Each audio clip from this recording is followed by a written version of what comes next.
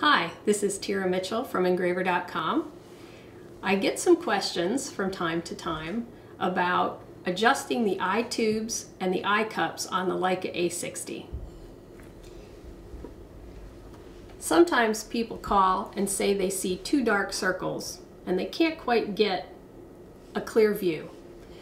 A full set of focusing instructions gets shipped with each Leica, including a DVD with instructions. But to solve this particular problem, the eye tubes move together, and what you need to do is adjust for the interpupillary distance between your eyes. So the easiest way I found is to put them both out to the sides, look in, and when you bring them together, eventually the two circles will become one image, and that's how you know that you have the correct distance.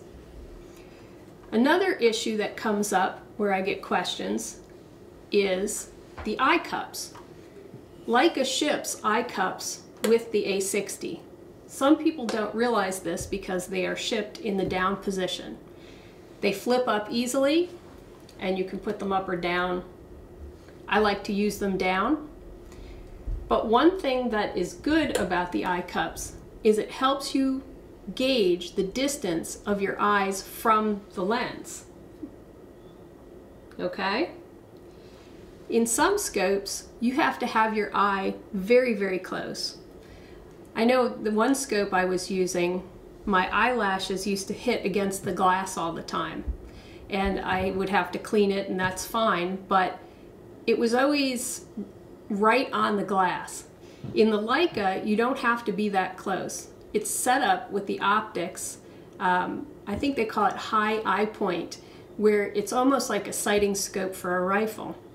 So your eyes are back quite a ways, and you're never actually touching the glass. So another thing to think about if you're having trouble getting that one image is to pull your head back a little bit from the scope, and you might see the sweet spot a lot easier. If you have any other questions about this or any of our tools, please email me, tira@engraver.com, and thanks.